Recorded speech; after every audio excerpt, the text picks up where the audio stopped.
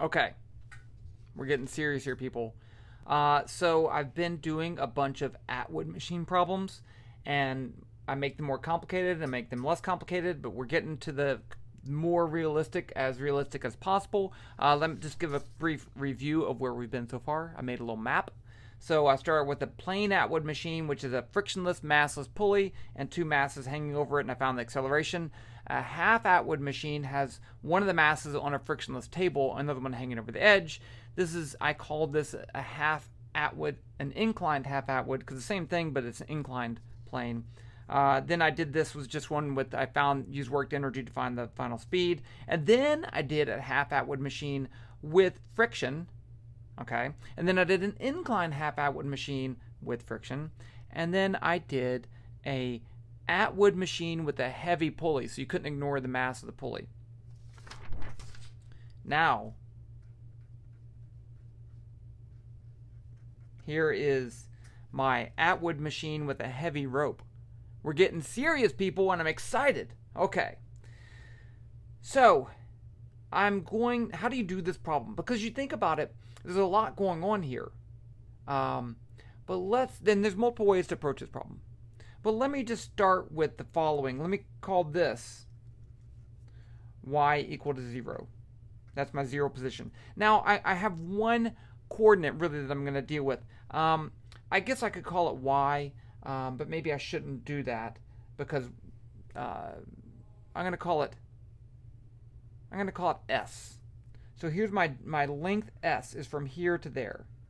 And so now we have part stuff over here that pulls down and part that pulls down this way, and if they're not balanced, it's going to accelerate. But as it moves, more of the rope's going to be on this side, so it's going to be essentially a normal Atwood machine where the masses are not constant. And that's where I want to start. So consider this is my plain, boring Atwood machine.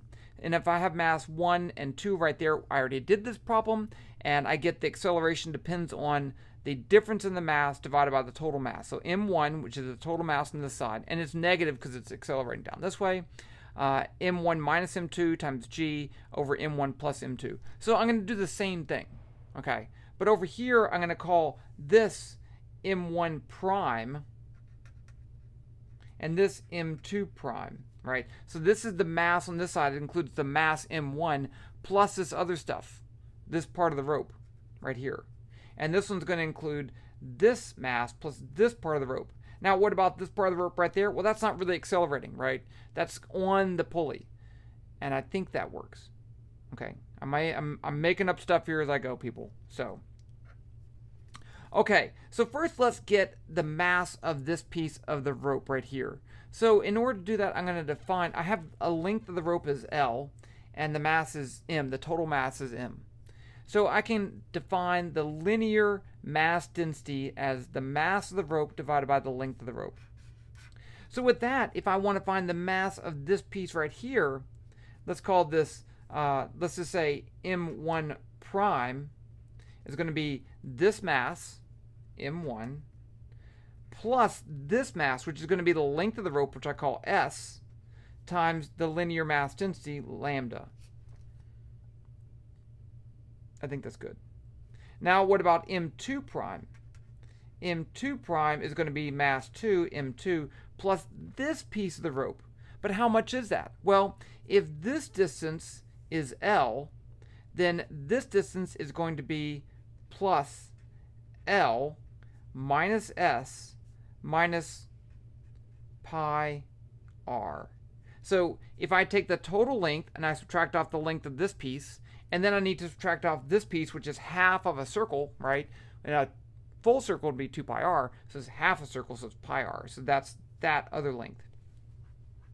So now I can use these two masses and find my acceleration. So I'm just going to put my masses in here. So I get the acceleration is going to be negative m1. I'm going to put in m1 prime. So it's going to be m1 plus s lambda. And then m2, I'm going to get minus m2, which is going to be minus this, which is m2 plus L minus S minus pi R.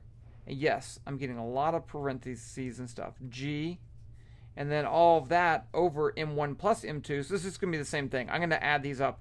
Let's say m1 plus s lambda plus m2 plus L minus S minus pi r. And that's it. I'm done. I'm technically done, but we should simplify a little bit. So let's just write this out. A equals, so I'm going to put, I guess I should bring the, let's leave this as negative m1 plus s lambda minus m2. Then I can get minus L, right, because I multiply this out, plus S. Oh, there's a lambda right here. So lambda. So minus, so plus pi r lambda. All of that over m1 plus m2. I'm rearranging here.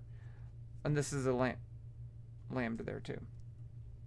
Plus s lambda plus L lambda minus S lambda minus pi r lambda. And so you see right down here, those cancel.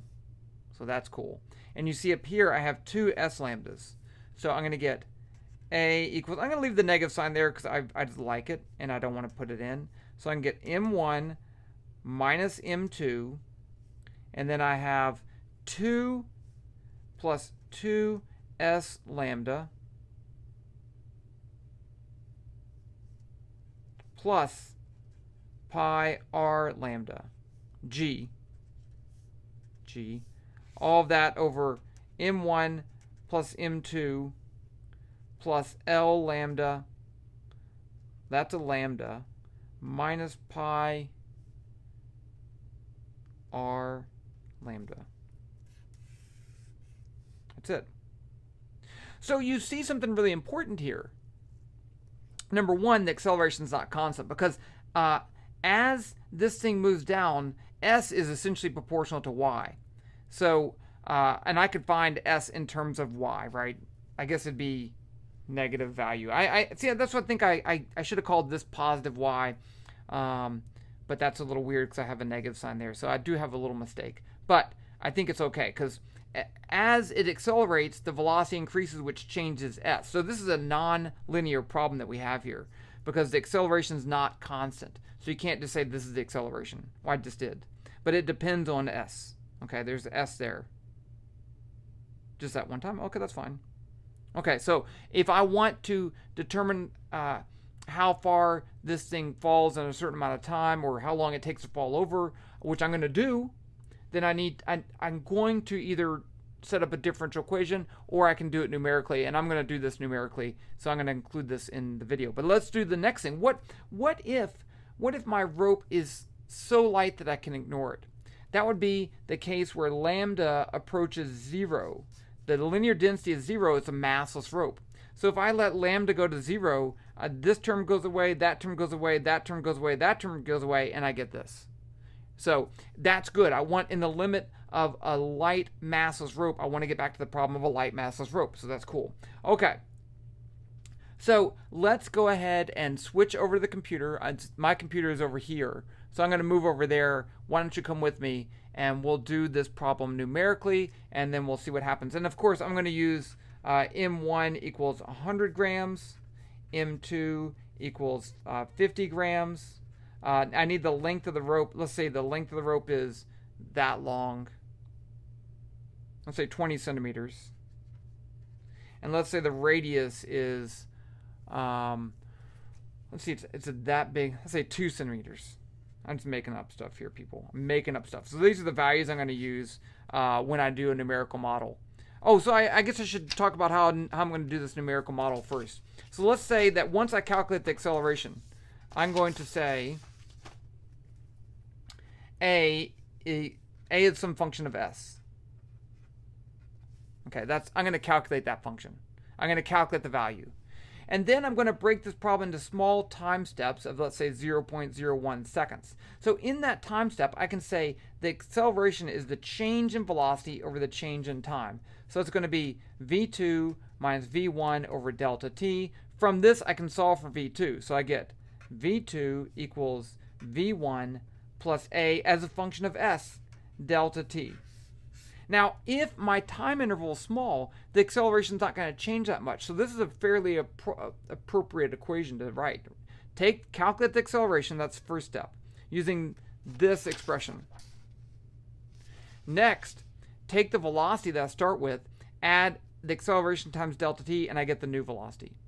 Now, after that, I'm going to say y2, I'm going to use the definition of average velocity, v average, is the change in y over the change in time, which is y2 minus y1 over delta t. And I can solve that for y2 equals y1 plus v2 delta t. That's a really cheat right there. I've just calculated the velocity. Instead of using the average velocity, I'm actually going to use the final velocity. And that tends to work out fairly well. So now I can update the position of the mass, which is going to change the acceleration. And then finally, I can just update the time. T2 equals T1 plus delta T. And then I go back up here and repeat the whole thing, and I get whatever I want. So this is how we do a numerical calculation. I don't want to do it in person. I want to do it, I want to have the computer do it. So I'm going to do it on the computer over there, like I said, and now I'm just wasting time. So I'll meet you over there. Okay, so here we are. I'm using GlowScript, Python. And the first thing I want to do is make a graph, because I'm going to graph something. And we're going to graph, let's say, position versus time. So the x title is going to be equal to y. This is called y in meters. And then, no, time in seconds. And then the y title, the y-axis will be the position. Now it's called y in meters. And then I'm going to need to make a graph. F1 equals G curve, color equals blue. Okay. Now I need to put in my initial conditions and all my things. I have M1 equals 0.1, M2 equals 0.05, G equals 9.8, L equals, what did I say? 20 centimeters. L equals 0.2. Oh, the mass of the rope. The mass of the rope I didn't put. So let's call that M equals, let's see, it's at 50. Let's say it's a 30-gram rope, 0.03. I don't know why. R is 0.02. Okay. Okay, now the next thing I need to put is my initial Y position and my initial velocity. Because when I do those position update things, I need to know what those are, so I need to start with them.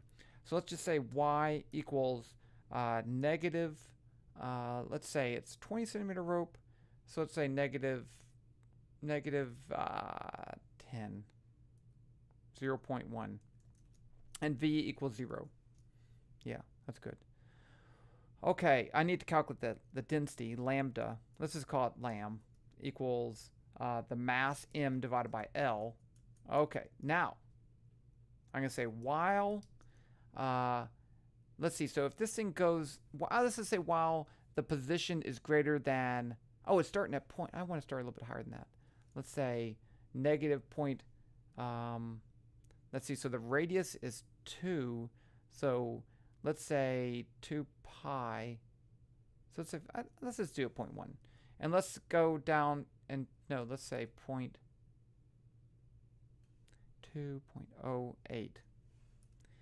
Okay, I'm just making up stuff here, we can change it. So while y is greater than the height of,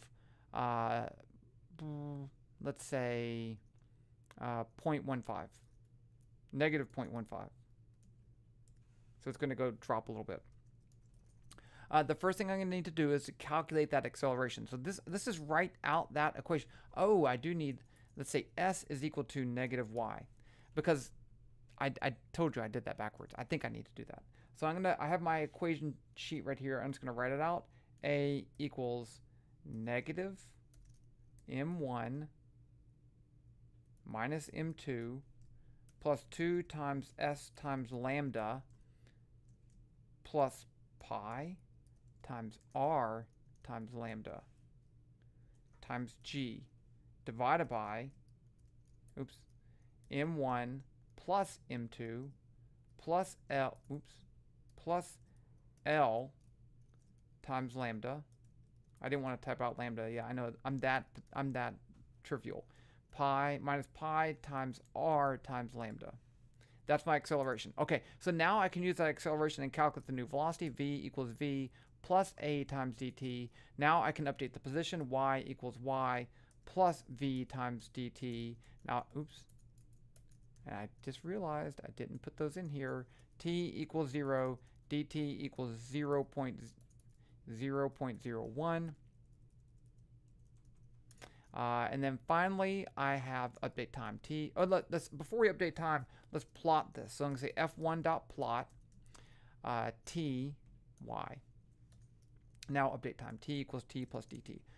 Will this run? I don't know. If it does, I'm going to do something else. If it doesn't, I'm going to fix it. Okay, let's see. There's a good chance it could just blow up. And something happened. R is not defined. See? Okay. What? It ran. Look at that. Okay, but is it legitimate? Let's do this.